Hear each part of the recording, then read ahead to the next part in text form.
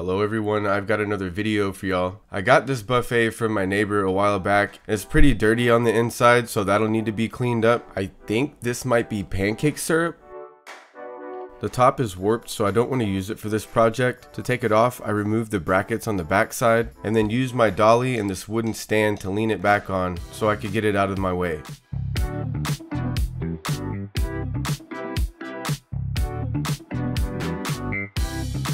Then I used my dolly so I could carefully move the buffet without damaging anything.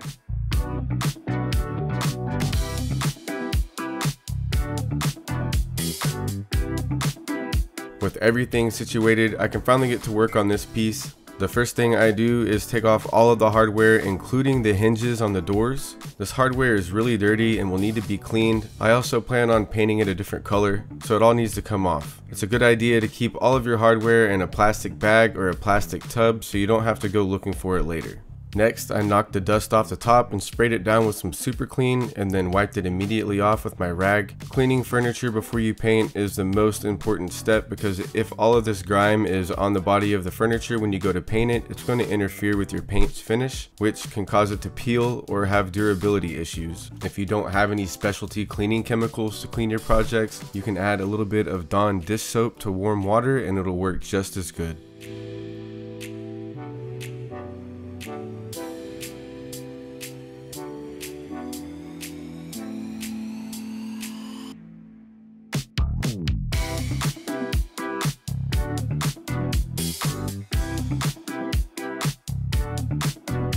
The pancake syrup wasn't going to come off with just a rag, so I used a scraper to get it off, then sprayed some more super clean on it and scrubbed it the best I could. There's still a little stain there, but this is going to get sealed anyways, so it's good enough for now. The insides of drawers are also typically really dusty, so it's a good idea to vacuum these out and then wipe them down with a damp rag so you can get any leftover dust that the vacuum didn't pick up.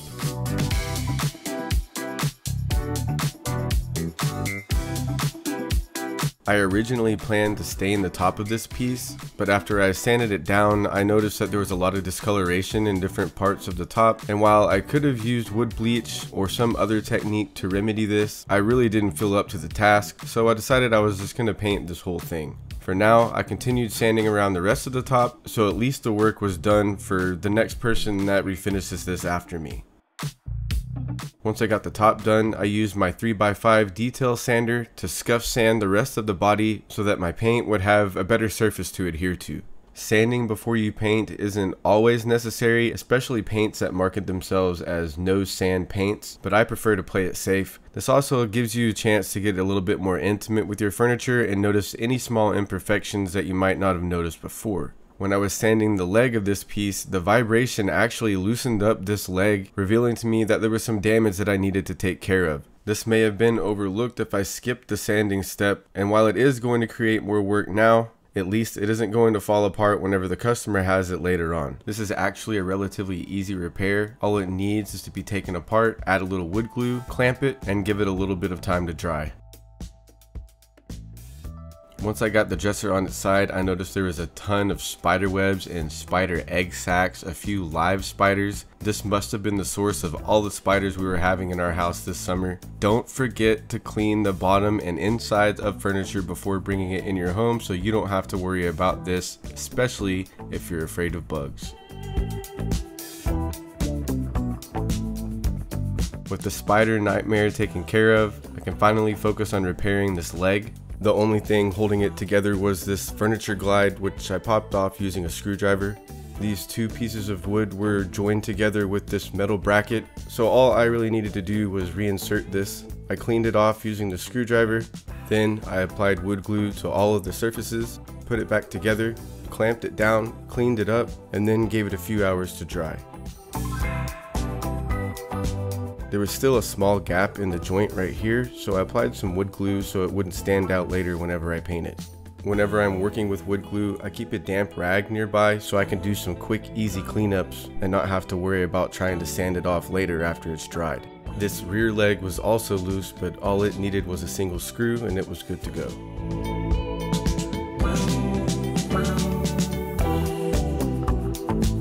After the wood glue had dried, I applied a little bit of wood filler to hide any imperfections and then sanded it down with my detail sander. This piece also had these round buttons or dowel ends on the front that kind of looked dated to me, so I took those off, wood filled them, and sanded them smooth. With the majority of my prep work and repairs complete, I can finally wipe this piece down one more time and get it ready to be painted. I like to use a brush and a dry rag to kind of dust everything off first and then come back with a damp rag to get any leftover dust. I feel like if you have a damp rag and you're mopping up a lot of dirt, you run the risk of smearing it around, so I prefer to do it this way.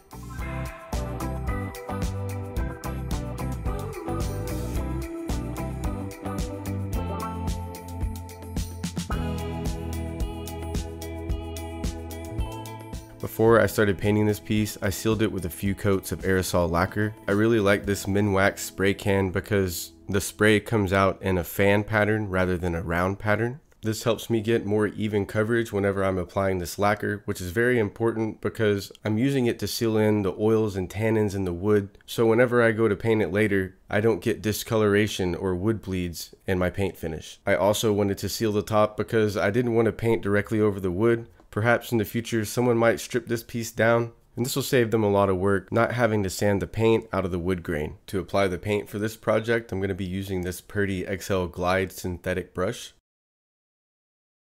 For the paint, I'm going to be using Valspar Signature in a satin finish. This color is called Mystique. I'll be dry brushing this piece, so I only want to get a little bit of paint on the tip of my brush and then wipe most of that off before applying long, light strokes on the surface of the furniture. I'm not trying to get full coverage with this technique because I'm going to be layering several different colors of paint to get a sort of rustic farmhouse looking effect. My original plans were to dry brush this piece white, but the orange tone of the wood wasn't going to work well. So instead, I'm going to be using brown and gray along with the white to be able to hide that and kind of make it look like this white is painted over a darker wood. With this brown and gray layer, I'm trying to fill in the gaps between the white so that it covers up the orange tone of the wood from before. For these long, light strokes, I'll keep the brush vertical, but if I want to get some darker markings, I'll turn the brush horizontal so that I can better fill in the areas and create a little bit more texture.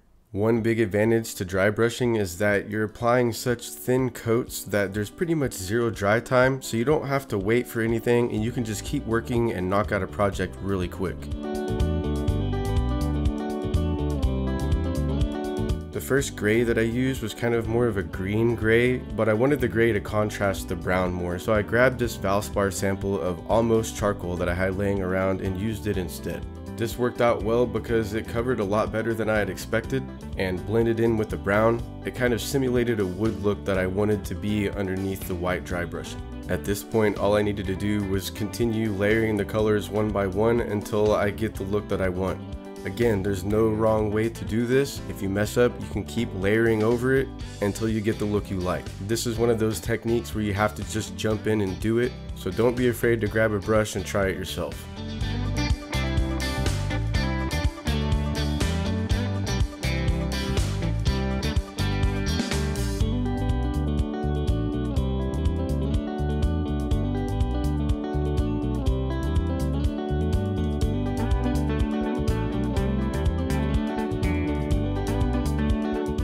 This is the final look that I ended up being happy with. Now all I need to do is replicate the same finish on the body and the drawers of this piece to make sure that everything looks perfect.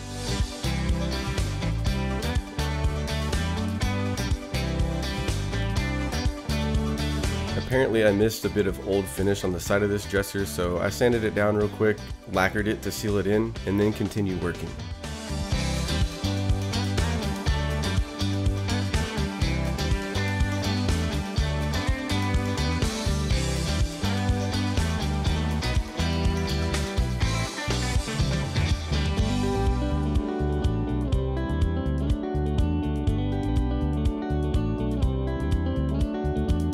After getting the majority of the work done, I was working on the doors and on the home stretch of finishing this dresser up, but I set them up to match it up to the drawers. They fell down and pretty much just exploded. This really took the wind out of my sails, and I decided I wasn't going to try to repair them. Instead, I wood filled the holes for the hinges. This thing's just going to have an open face for people to put whatever they want there. I'm over it. I applied wood filler to the holes, and while letting it dry, I started to work on the hardware. The hardware on this piece, like everything else, was really dirty, so I gave it a good scrubbing with some water, dried them off, and then gave them a little time to dry before coming back to paint them with this Rust-Oleum oil rubbed bronze spray paint. I do this by applying 3 thin coats rather than trying to get it all done in one go.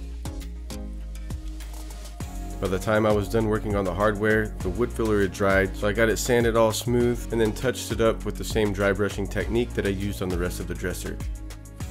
Now that all of the painting is out of the way, I can finally top coat this piece. I'm using the same Minwax Aerosol Lacquer as before, except this time it's in a semi-gloss to give this piece just a little bit of a sheen. When I'm top coating with aerosol lacquer, I'll apply about 3 thin coats. Then I'll come back with 320 grit sandpaper to knock it down and get it smooth. Then I'll come back with the 4th final coat where I'll move my hand slower and hold the can closer to the surface, giving me a very smooth finish.